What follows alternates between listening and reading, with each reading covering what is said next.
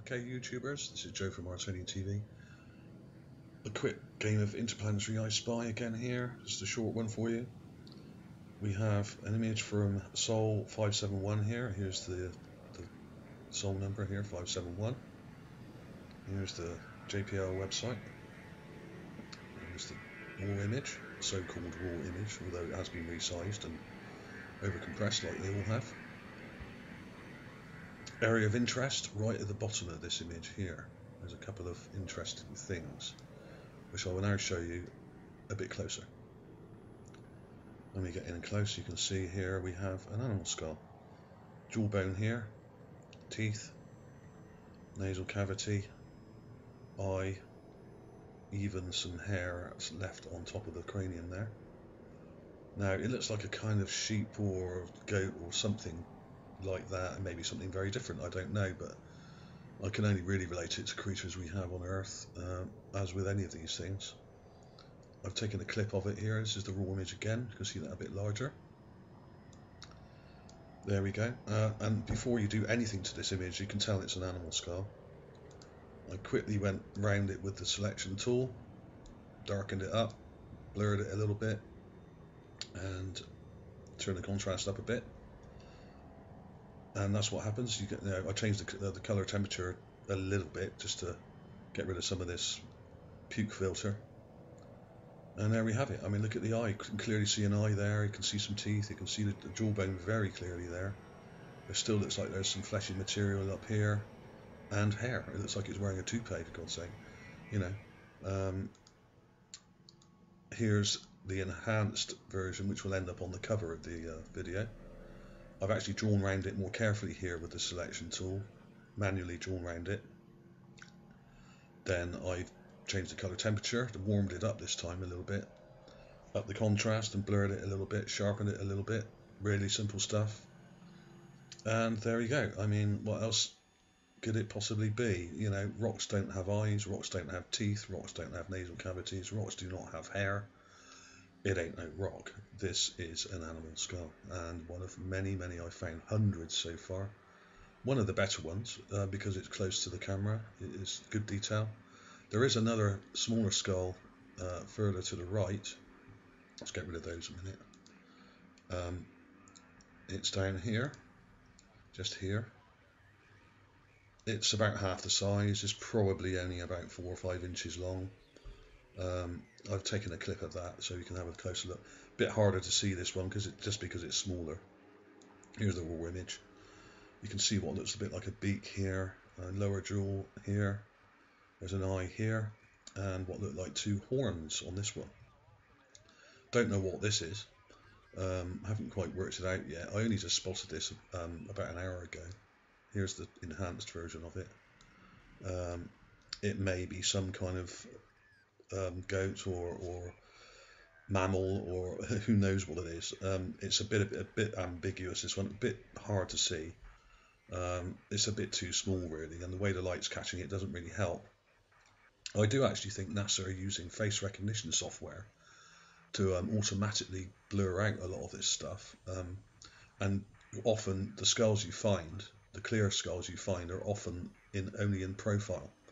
You rarely will find a skull staring straight at you with both eye sockets visible, because they probably are using facial recognition software, as you would get on your normal digital camera now. The first things they look for, a bit like if you're taking a photo of your friends, they look for the eye sockets and nose. So they're looking for three things. They're looking for 2 eyes and a nose. Now, because these are facing sideways, we're seeing them from the side.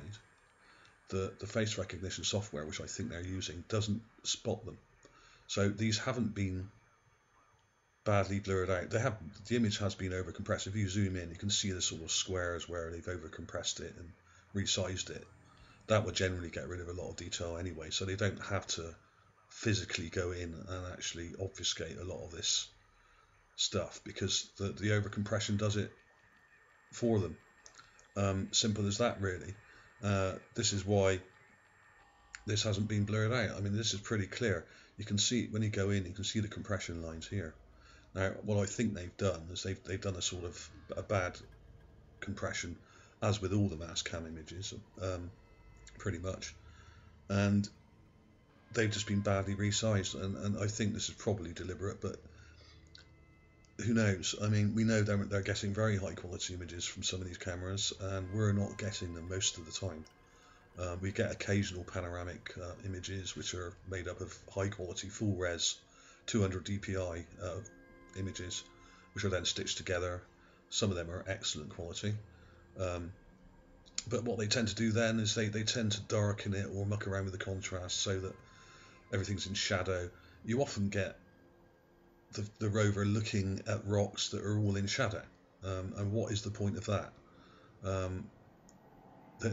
This isn't too bad because you have the light coming from the left here, so you're getting some good contrast here. Not too bad at all.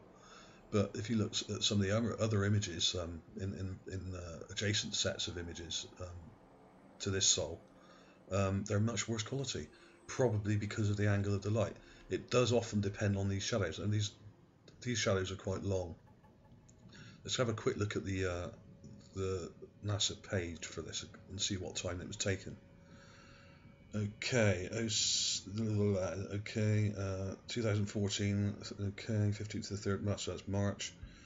So this was taken late. 23:06:53. Blimey, 11 o'clock at night. Okay, right. Okay. How does that work? Okay. Well, that says a lot, doesn't it? Right. Okay. Well, there are long shadows, so this is either taken early in the morning or late at night, in the evening. So that often helps with viewing this stuff. If you see a lot of mass cam images taken around the midday period, there are hardly any shadows at all, and that can be even worse because the light's coming from directly above, and you don't get any shadows to show the contours of some of these things. So the time of day that these are taken, it can be quite important to the quality of the actual image. If you know anything about photography, which I did study for a while, I was at college, then you'll know that light is everything, and the angle of the light is really quite important when doing portraiture or taking photographs of any object. So bear that in mind. So if you see any really poor quality Curiosity or Opportunity images, it's usually down to the fact they were taken around midday and are really bad, and it all just bleaches out, and there's hardly any definition. So there we go. That was just a very quick look at that image. The link will be in the description. I will paste this address underneath the video in the description on YouTube, and I'll probably put it in the video as well. Interesting. I mean, there's probably lots more stuff in here that I haven't spotted yet. I mean, there's so many rocks here. There's thousands of sort of medium to large size rocks here, and they're always worth looking at in detail if you can. I haven't even been through this whole set yet. I've been through a few of them. This is the very first one. Let's go back to the main page here. I'll show you. This is the very first one of the hang on, sorry. Let's go right to the top. And there we go. There he is, right at the top.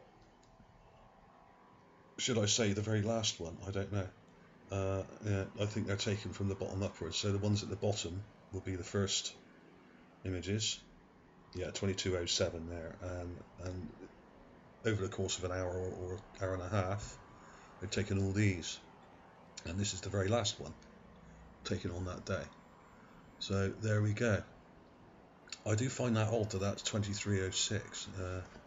I can't quite work out why it's still light at that time. That is very strange. I don't get it. Yeah, right. That is rather strange indeed. How comes it's still light there? I don't know. Anyone got any answers on that? Give me a comment in the description under the description on YouTube.